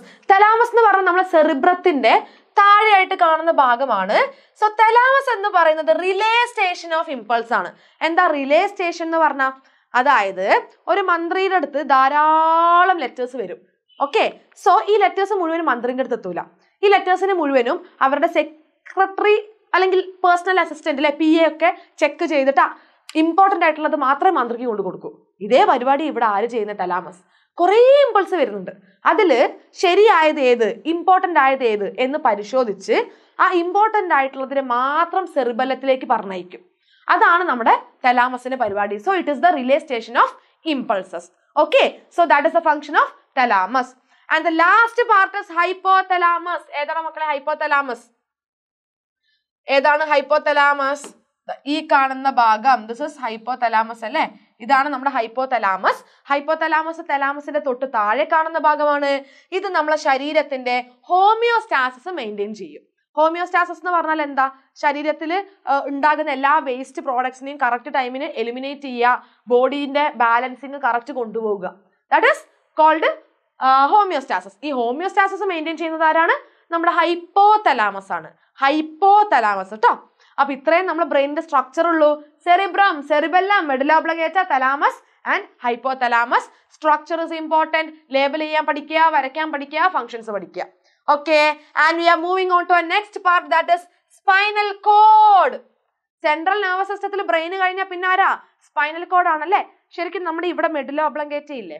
Medulla ഒബ്ലംഗേറ്റന്റെ continuation ആയിട്ട് വരുന്ന ഭാഗം, നമ്മുടെ ഈ പുറത്ത് ഇങ്ങനെ കണ്ടിന്യൂഷൻ ആയിട്ട് വരുന്ന ഭാഗമാണ് നമ്മുടെ സ്പൈനൽ കോഡ്. ഓക്കെ, മെഡുലയുടെ കണ്ടിന്യൂഷൻ ആയിട്ട് വരുന്ന ഭാഗമാണ് നമ്മുടെ സ്പൈനൽ കോഡ്. ഇതാണ് സ്പൈനൽ കോഡിന്റെ ഒരു സ്ട്രക്ചർ. സ്പൈനൽ കോഡിനെ ഇങ്ങനെ ചെത്തിയിട്ട് ഉള്ളിലേക്ക് നോക്കിയാൽ ഇതുപോലെ കാണാൻ പറ്റും. മക്കളെ, സ്പൈനൽ കോഡിനെ പ്രൊട്ടക്ട് ചെയ്യുന്നത് ആരാ? ബ്രെയിനിനെ സ്കള്ള് പ്രൊട്ടക്ട് ചെയ്യുന്നു. സ്പൈനൽ കോഡിനെ നമ്മളെ നട്ടെല്ല്, വെർട്ടിബ്രൽ കോളം പ്രൊട്ടക്ട് ചെയ്യുന്നു. ഈ വെർട്ടിബ്രൽ കോളത്തിന്റെ ഉള്ളിൽ നമുക്ക് എന്ത് കാണാം? ബ്രെയിനിന്റെ സ്കള്ളിന്റെ ഉള്ളിൽ നമ്മൾ മെനിഞ്ചസ് കണ്ടില്ലേ? അതേപോലെ വെർട്ടിബ്രൽ കോളത്തിന്റെ ഉള്ളിൽ എന്തുണ്ട്? മെനിഞ്ചസ് ഉണ്ട്. ആ മെനിഞ്ചസിന്റെ ഉള്ളിലാണ് ആര് പോകുന്നത്? നമ്മളെ സ്പൈനൽ കോഡ് പോകുന്നത്. എന്ന് നോക്കിക്കേ, സ്പൈനൽ കോഡിന്റെ സെന്ററിലായിട്ട് നിങ്ങൾക്ക് ഇവിടെ ഒരു ഓട്ട കാണാം അല്ലെ? ഹോള് കാണാം അല്ലെ? അത് ഓട്ടയല്ല, ദാറ്റ് ഇസ് സെൻട്രൽ കനാൽ. ആ സെൻട്രൽ കനാലിന്റെ ഉള്ളിലൂടെ ഒരാൾ ഒഴുകുന്നുണ്ട്. അത് നമ്മുടെ സെറിബ്രോ സ്പൈനൽ ഫ്ലൂയിഡ് ആണ്. ഓക്കെ, അത് നമ്മുടെ സെറിബ്രോ സ്പൈനൽ ഫ്ലൂയിഡ് ആണ്. ഇനി ഇവിടെ നോക്കിക്കടാ, ഇവിടെ നിങ്ങൾക്ക് ഇവിടെ ഒരു എച്ച് ഷേപ്പ് കാണാം അല്ലെ? ഈ എച്ച് ഷേപ്പ് കാണുന്ന ഭാഗം കുറച്ച് കറുത്തിരിക്കുകയല്ലേ? That is grey matter. Okay, ഉള്ളിൽ ഗ്രേ മാറ്റർ. ഇതിന്റെ പുറമെ നമ്മളിങ്ങനെ വെളുത്തുകൊണ്ടിരിക്കുന്ന ഭാഗം കണ്ടോ? പുറത്തുള്ള outer part, that is white matter. അത് വൈറ്റ് മാറ്റർ ആണ്. ഓക്കെ അല്ലേ? അപ്പൊ ഈ സ്പൈനൽ കോഡിലേക്ക് കണ്ടിന്യൂസ് ആയിട്ട് എന്ത് വന്നുകൊണ്ടിരിക്കുന്നുണ്ട്? സ്പൈനൽ കോഡിലേക്ക് കണ്ടിന്യൂസ് ആയിട്ട് ഇമ്പൾസുകൾ വന്നുകൊണ്ടിരിക്കുന്നുണ്ട് അല്ലെ? സെൻസറി ഇമ്പൾസുകൾ വന്നുകൊണ്ടിരിക്കുന്നുണ്ട്. അപ്പൊ സ്പൈനൽ കോഡിലേക്ക് ഈ ഇമ്പൾസുകൾ വരുമ്പോൾ, സെൻസറി ഇമ്പൾസുകൾ വരുമ്പോൾ അത് സ്പൈനൽ കോഡിലേക്ക് എത്തുന്നത് ഡോർസൽ റൂട്ട് വഴിയാണ്. ഓക്കെ, ഇമ്പൾസുകൾ നമ്മുടെ നമ്മുടെ ശരീരത്തിന്റെ പല ഭാഗത്തു നിന്നുമുള്ള ഇമ്പൾസുകളെ സ്പൈനൽ കോഡിലേക്ക് എത്തിക്കുന്നത് ഡോർസൽ റൂട്ടാണ്. അങ്ങനെ സ്പൈനൽ കോഡ് ഇത് വായിച്ച് മനസ്സിലാക്കി റെസ്പോൺസ് കൊടുക്കൂലേ? ആ റെസ്പോൺസ് പോകുന്നത് എന്ത് ഇമ്പൾസിന്റെ രൂപത്തിലാ? മോട്ടോർ ഇമ്പൾസ് അല്ലേ? ആ മോട്ടോർ ഇമ്പൾസുകളെ ബോഡിയുടെ ഡിഫറെന്റ് പാർട്സിലേക്ക് കൊണ്ട് എത്തിക്കുന്നത് ആരായിരിക്കും? അത് പോകുന്നത് ഏത് വഴിയായിരിക്കും? Ventral root. Okay, so sensory ഇമ്പൾസുകൾ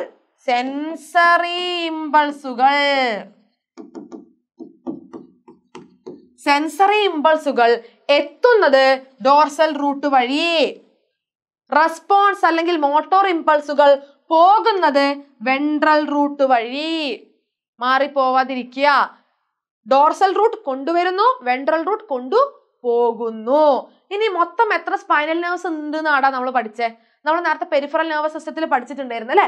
31 pairs of spinal nerves ആണ് നമ്മളെ സ്പൈനൽ കോഡിൽ നിന്ന് വരുന്നത്. ഇനി നോക്കിക്കേതാ, സെൻസറി ഇമ്പൾസുകൾ സ്പൈനൽ കോഡിലേക്ക് എത്തുന്നത് ഡോർസൽ റൂട്ട് വഴി. മോട്ടോർ ഇമ്പൾസുകൾ സ്പൈനൽ കോഡിൽ നിന്ന് പോകുന്നത് വെൻട്രൽ റൂട്ട് വഴിയാണ്. ഓക്കെ, ഇനി നോക്കിക്കേ, എന്താണ് നമ്മളെ സ്പൈനൽ കോഡിന്റെ ഫങ്ഷൻ? അതായത് നമ്മൾ ചില റിപ്പീറ്റഡ് മൂവ്മെന്റ്സ് ചെയ്യും അല്ലെ? എന്താ ഈ റിപ്പീറ്റഡ് മൂവ്മെന്റ്സ്?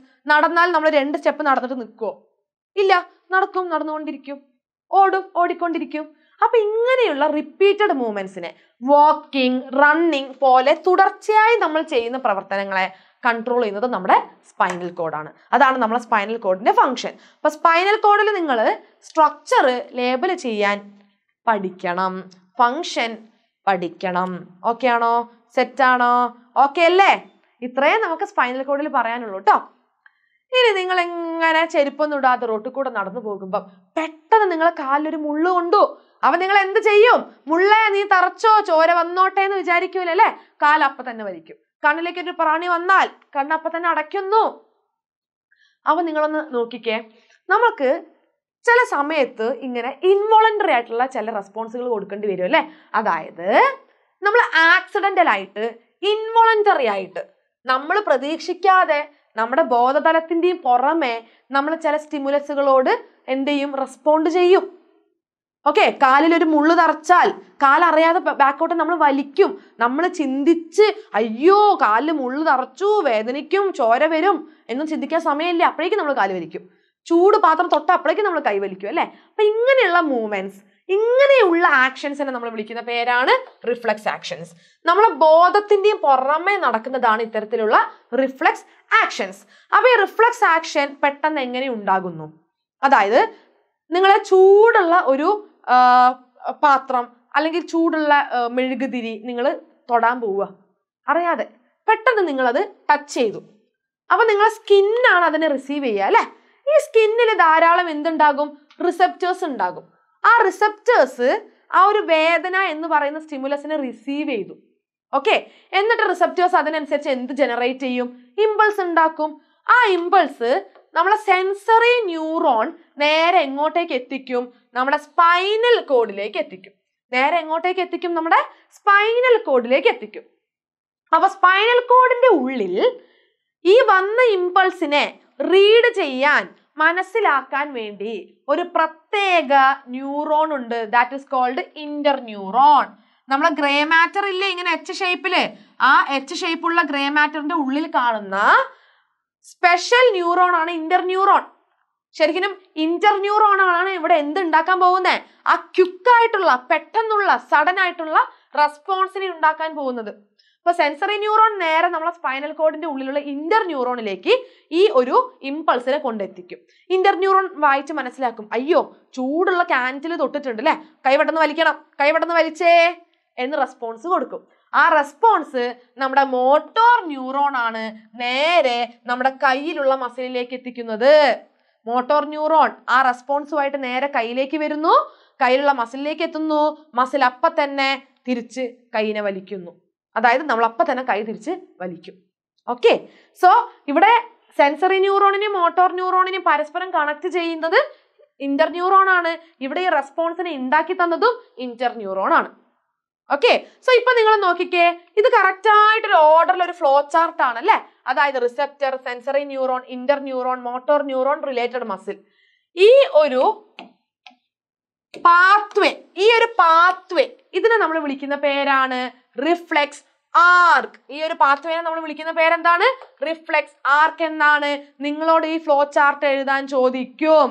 ഓക്കെ, ഇനി നോക്കിക്കേ, എല്ലാ റിഫ്ലെക്സുകളും നമ്മളെ സ്പൈനൽ കോഡിന്റെ കൺട്രോളിലാണോ? അതായത് ഈ കൈയും കാലുമായിട്ട് ബന്ധപ്പെട്ട റിഫ്ലെക്സ് ഒക്കെ നമ്മളെ സ്പൈനൽ കോഡ് ഉണ്ടാക്കുന്നതാണ് കേട്ടോ. അപ്പൊ സ്പൈനൽ കോഡിന്റെ കൺട്രോളിലുള്ള റിഫ്ലെക്സ് ആക്ഷൻസിനെ നമ്മൾ വിളിക്കുന്ന പേര് സ്പൈനൽ റിഫ്ലെക്സ്. ഓക്കെ, പക്ഷേ നിങ്ങളെ കണ്ണിലേക്ക് പെട്ടെന്ന് ഒരു പ്രാണി പോയാൽ നിങ്ങൾ കണ്ണടക്കില്ലേ, പെട്ടെന്ന് അയ്യോ പ്രാണി വന്നു. സോ ഇങ്ങനെയുള്ള ചില റിഫ്ലെക്സുകൾ നമ്മളെ ബ്രെയിനിന്റെ കൺട്രോളിലാണ്, സെറിബ്രത്തിന്റെ കൺട്രോളിലാണ്. അത്തരത്തിലുള്ള റിഫ്ലെക്സിനെ നമ്മൾ എന്താ വിളിക്കുക, സെറിബ്രൽ റിഫ്ലെക്സ്. അപ്പൊ സ്പൈനൽ കോഡിന്റെ കൺട്രോളിലുള്ള reflex spinal reflex, സെറിബ്രത്തിന്റെ കൺട്രോളിലുള്ള reflex cerebral reflex. Okay, examples അടക്കം നിങ്ങൾ പഠിച്ചു വെക്കുക. ഓക്കെ, ഇനി മിസ് ഒരു കാര്യം ചോദിക്കട്ടെ. നമ്മളെ എന്താ പറയുക, ലൈക്ക് ലൈഫിൽ ചില സിറ്റുവേഷൻസ് വരും അല്ലേ. ഒറ്റയ്ക്ക് നിങ്ങളൊരു ഇടവഴിയിലൂടെ നടന്നു പോകുന്നു, വിജനമായ വഴി. പെട്ടെന്ന് ഒരു 4-5 ഡോഗ്സ് നിങ്ങളെ നോക്കി മുന്നിൽ നിൽക്കുന്നു, നിങ്ങളവിടെ പെട്ടുപോയി, ആരും രക്ഷപ്പെടുത്താനില്ല. അപ്പൊ ആ സമയത്ത് നിങ്ങൾ പേടിക്കും അല്ലേ, ഭയങ്കരമായിട്ടുള്ളൊരു ടെൻഷൻ ആയിട്ടുള്ളൊരു അവസ്ഥയിലൂടെ ആയിരിക്കും നിങ്ങൾ പോവുക. അപ്പൊ ഇങ്ങനെ നമ്മളെ ലൈഫിൽ പല സിറ്റുവേഷൻസ് നമുക്ക് ഇങ്ങനെ ഫേസ് ചെയ്യേണ്ടി വരും. ഓക്കെ, നമുക്ക് പല സിറ്റുവേഷൻസ് ഇങ്ങനെ എന്ത് ചെയ്യേണ്ടി വരും, ഫേസ് ചെയ്യേണ്ടി വരും. അപ്പൊ ഇങ്ങനെയുള്ള സിറ്റുവേഷൻസ് നമ്മൾ ഫേസ് ചെയ്യുമ്പോൾ നമ്മളെ ബോഡിയിൽ ധാരാളം ചേഞ്ചസ് ഉണ്ടാകും. വായിലെ വെള്ളം വറ്റും, ഹാർട്ട് വല്ലാണ്ട് ബീറ്റ് ചെയ്യും, നമ്മൾ ബ്രീത്തിങ് കൂടുതലായിട്ട് ചെയ്യും, വല്ലാതെ നമ്മൾ ശ്വാസം ഇങ്ങനെ മുട്ടുന്ന പോലെ വലിക്കും അല്ലേ. ഓക്കെ, അപ്പൊ ഇങ്ങനെയുള്ള ചേഞ്ചസ് ഒക്കെ ആരാ ചെയ്തു തരുന്നേ? നിങ്ങൾ നോക്കിക്കടാ, നമ്മുടെ പെരിഫറൽ നെർവസ് സിസ്റ്റത്തിന്റെ ഭാഗമായ ഓട്ടോണോമസ് നെർവസ് സിസ്റ്റം ആണ് ഇങ്ങനെയുള്ള സഡൻ സിറ്റുവേഷൻസിനെ നമുക്ക് ഫേസ് ചെയ്യാൻ സഹായിക്കുന്നത്. ഈ ഓട്ടോണോമസ് നെർവസ് സിസ്റ്റത്തിന് വീണ്ടും 2 സിസ്റ്റംസ് ആയിട്ട് നമ്മൾ ഡിവൈഡ് ചെയ്യുന്നു, sympathetic system and parasympathetic system. Okay, peripheral nervous സിസ്റ്റത്തിന്റെ ഭാഗമായ autonomous nervous system, autonomous nervous സിസ്റ്റത്തിന്റെ രണ്ടായിട്ട് ഡിവൈഡ് ചെയ്യുന്നു, sympathetic system and para sympathetic system. Okay, so ഇത്തരത്തിലുള്ള പല ആക്ടിവിറ്റീസും, അതായത് നമ്മളെ ബോധത്തിന്റെ പുറമെ, കോൺഷ്യസ് ലെവലിന്റെ പുറമെ നടക്കുന്ന പല കാര്യങ്ങളെയും കൺട്രോൾ ചെയ്യുന്നത് ഈ പറയുന്ന ഓട്ടോണോമസ് നെർവസ് സിസ്റ്റം ആണ്, അല്ലെങ്കിൽ അതിൽ വരുന്ന സിമ്പത്തറ്റിക് ആൻഡ് പാരാസിമ്പത്തറ്റിക് സിസ്റ്റം ആണ്. അപ്പൊ എന്തൊക്കെയാ ഉണ്ടാവുക, അത് പറയുന്ന ഒരു ടേബിൾ നിങ്ങൾക്ക് ടെക്സ്റ്റ് ബുക്കിൽ തന്നിട്ടുണ്ട്. That is very very important, very very very very important. അപ്പൊ ഇതിൽ നിങ്ങൾ എന്തായാലും പഠിച്ചോളൂ കേട്ടോ. അപ്പൊ ഇതിൽ 2-3 മിസ് പറഞ്ഞുതരാം. നോക്കിക്കേ, നമ്മൾ ഇത്തരത്തിലുള്ള സമയത്ത് സിറ്റുവേഷൻസ് ഫേസ് ചെയ്യുമ്പോൾ നമ്മൾ വായിലെ വെള്ളം വറ്റും, അതായത് സെലൈവ കുറയും. സെലൈവ കുറയാൻ കാരണം സിമ്പത്തറ്റിക് സിസ്റ്റം. ആ സെലൈവനെ തിരിച്ച് നോർമൽ ആയിട്ട് കൊണ്ടുവരിക, ഇൻക്രീസ് ചെയ്യുക, കൂട്ടുക, അത് നമ്മളെ പാരാസിമ്പത്തറ്റിക് സിസ്റ്റം. അതേപോലെ നമ്മൾ ഹാർട്ട് ബീറ്റ് കൂടും, അത് സിമ്പത്തറ്റിക് സിസ്റ്റം. ഹാർട്ട് ബീറ്റിനെ തിരിച്ച് പഴയ രീതിയിലേക്ക് എത്തിക്കുന്നത് ആരാ? പാരാസിമ്പത്തറ്റിക് സിസ്റ്റം അല്ലെ. നമ്മൾ ഈ ഒരു സിറ്റുവേഷനിൽ നിന്ന് നമ്മൾ ഓടി രക്ഷപ്പെട്ട് വീട്ടിൽ പോയി സമാധാനത്തിൽ ഇരിക്കുമ്പോൾ നമുക്ക് ഉണ്ടായ മാറ്റങ്ങളൊക്കെ തിരിച്ച് നോർമൽ ആക്കുമല്ലേ. ആ നോർമൽ ആക്കുന്ന ആള് അധികവും പാരാസിമ്പത്തറ്റിക് സിസ്റ്റം ആയിരിക്കും. ഓക്കെ, അതേപോലെ നമുക്ക് ആ സമയത്ത് നന്നായിട്ട് എനർജി വേണ്ടേ? ഇപ്പൊ നിങ്ങൾക്ക് പട്ടി കടിക്കാൻ വന്നപ്പോൾ നിങ്ങൾക്ക് അതിൽ നിന്ന് രക്ഷപ്പെടാൻ ഓടണ്ടേ? നിങ്ങൾക്ക് ഓടണമെങ്കിൽ എനർജി വേണം. അപ്പൊ ഗ്ലൈക്കോജനെ ലിവറിൽ വെച്ച് ഗ്ലൂക്കോസ് ആക്കുന്നത് ആരാ? അത് നമ്മുടെ സിമ്പത്തറ്റിക് സിസ്റ്റം. ഗ്ലൂക്കോസ് ഉണ്ടെങ്കിൽ എനർജി ഉണ്ടാകും. തിരിച്ച് ഗ്ലൂക്കോസിനെ ഗ്ലൈക്കോജൻ ആക്കുന്നത് ആരായിരിക്കും? Parasympathetic system. ഓക്കെ, സോ ഈ തന്നിരിക്കുന്ന ഭാഗം നിങ്ങൾ എന്തായാലും പഠിക്കണം. കാരണം ഇവിടെ നിങ്ങളോട് ചിലപ്പം തരും ട്രക്കിയ, അല്ലെങ്കിൽ നിങ്ങളോട് സ്റ്റൊമക്, പിന്നെന്താ ഓക്കെ ഇൻഡസ്റ്റൈൻ എന്നൊക്കെ പറഞ്ഞിട്ട് എക്സാമ്പിൾ തരും. എന്നിട്ട് നിങ്ങളോട് പറയും ഈ തന്നിരിക്കുന്ന ഐ, സ്റ്റൊമക്, ലിവർ, ഇൻഡസ്റ്റൈൻ ഇവിടെയൊക്കെ സിമ്പത്തറ്റിക്കിലും പാരാസിമ്പത്തറ്റിക്കിലും വരുന്ന മാറ്റങ്ങൾ എഴുതുക. അപ്പൊ നിങ്ങളിത് മാറിപ്പോവാതെ എഴുതണം. ഓക്കെ, അതുകൊണ്ട് ഇത് എന്തായാലും പഠിച്ചിരിക്കണം. ഓക്കെ ആണല്ലോ, സെറ്റ് ആണല്ലോ. And we are moving on to a last topic of this chapter. ഏതാണത്? Nervous system. നാഡീ വ്യവസ്ഥയാണ് നമ്മൾ ഇത്രയും നേരം പഠിച്ചത് അല്ലെ. നെർവസ് സിസ്റ്റം, ബ്രെയിന്, സ്പൈനൽ കോഡ് എല്ലാം നമ്മൾ പഠിച്ചു. ഈ നെർവസ് സിസ്റ്റത്തിനും ചില രോഗങ്ങൾ വരും. ഓക്കെ, നെർവസ് സിസ്റ്റത്തിനും രോഗങ്ങൾ ഉണ്ടാവുന്നുണ്ട്. ഡേഞ്ചറസ് ആയിട്ടുള്ള രോഗങ്ങളാണ്. ചിലത് ട്രീറ്റ് ചെയ്യാൻ പറ്റും, ചിലത് ട്രീറ്റ് ചെയ്യാൻ പറ്റില്ല. സോ നെർവസ് സിസ്റ്റത്തിനെ ബാധിക്കുന്ന 3 രോഗങ്ങൾ നമുക്ക് പഠിക്കാനുണ്ട്. Alzheimer's, Parkinson's, epilepsy. എന്താണ് മക്കളെ അൽഷിമേഴ്സ് എന്ന് പറഞ്ഞാൽ? നോക്കിക്കേ, നമ്മൾ ബ്രെയിനിലുള്ള ടിഷ്യൂസിൽ, ഓക്കെ, ബ്രെയിനിലുള്ള ന്യൂറൽ ടിഷ്യൂസിൽ ഒരു അലിയാത്ത ഒരു ഇൻസോളിബിൾ പ്രോട്ടീൻ വന്ന് അക്യുമുലേറ്റ് ചെയ്യുക, അടിഞ്ഞുകൂടുക. അപ്പൊ നമ്മളെ ന്യൂറോണുകൾ മുഴുവൻ എന്തായി പോവും? നശിച്ചു പോകും. അത്തരത്തിലുള്ള രോഗമാണ് അൽഷിമേഴ്സ്. ഓക്കെ, സോ അൽഷിമേഴ്സ് വന്ന ആൾക്കാരുടെ പ്രധാന പ്രശ്നം മറവിയാണ്. അവർക്ക് ഫുൾ ഓർമ്മകളും ഇല്ലാതെയാകും. അവരെ ഫ്രണ്ട്സിനെയും റിലേറ്റീവ്സിനെയും ഒന്നും മനസ്സിലാകാതെയാകും. അവർക്ക് ഡെയിലി ചെയ്യേണ്ട പല റൂട്ടീൻ വർക്ക്സ്, രാവിലെ എഴുന്നേൽക്കണം, പല്ല് തേക്കണം, കുളിക്കണം, ഫുഡ് കഴിക്കണം, ഒന്നും ഓർമ്മയുണ്ടാവില്ല. പഠിക്കുകയാണോ, ജോലി ചെയ്യുകയാണോ, ജോലി ചെയ്യുന്നത് എവിടെ, എന്ത് ജോലി, ഒന്നും ഓർമ്മയുണ്ടാവില്ല. സോ ഈ ഓർമ്മയില്ലാത്ത അവസ്ഥയാണ് നമ്മുടെ അൽഷിമേഴ്സ് എന്ന് പറയുന്നത്. രണ്ടാമത്തെ രോഗമാണ് പാർക്കിൻസൺസ്. പാർക്കിൻസൺസ് എന്ന് പറഞ്ഞാൽ നമ്മൾ ബ്രെയിനിലുള്ള ചില പ്രത്യേക ന്യൂറോണുകളെ നമ്മൾ ഗാംഗ്ലിയോൺസ് എന്നാണ് വിളിക്കുക. ഈ ഗാംഗ്ലിയോണുകൾ മുഴുവനും നശിച്ചു പോകുന്ന രോഗമാണ് പാർക്കിൻസൺസ്. അത് മാത്രമല്ല, ഒരു ന്യൂറോണിൽ നിന്ന് മറ്റൊരു ന്യൂറോണിലേക്ക് ഇമ്പൾസുകളെ പാസ് ചെയ്യിക്കണമെങ്കിൽ ആര് വേണം? ന്യൂറോ ട്രാൻസ്മിറ്റേഴ്സ് വേണം. പ്രത്യേകിച്ച് ഡോപ്പമീൻ വേണം അല്ലെ. പക്ഷേ പാർക്കിൻസൺസ് എന്ന് പറഞ്ഞാൽ ഡോപ്പമീൻ വല്ലാതെ അങ്ങോട്ട് കുറയും. ഡോപ്പമീൻ ഇല്ലെങ്കിൽ ആരാണ് ഇമ്പൾസിനെ പാസ് ചെയ്യിക്കുക? ആരുണ്ടാവില്ല. സോ ഡോപ്പമീൻ ഇല്ലാത്ത അവസ്ഥ പാർക്കിൻസൺസ്. അപ്പൊ പാർക്കിൻസൺസ് എന്ന് പറഞ്ഞാൽ വിറയൽ രോഗമാണ്. ഈ പാർക്കിൻസൺസ് വന്ന ആൾക്കാർക്ക് ബോഡിക്ക് ബാലൻസ് ഉണ്ടാവില്ല. ബോഡിക്ക് തീരെ എന്തുണ്ടാവില്ല? ബാലൻസ് ഉണ്ടാവില്ല.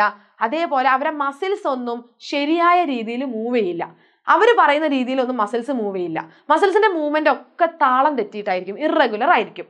ബോഡി വിറച്ചുകൊണ്ടേയിരിക്കും. വായയിൽ നിന്ന് സെലൈവ വന്നുകൊണ്ടേയിരിക്കും. ഇതൊക്കെയാണ് പാർക്കിൻസൺസിന്റെ സിംറ്റംസ്. ഓക്കെ, ഇപ്പൊ കോസും സിംറ്റവും ഇമ്പോർട്ടന്റ് ആണ്.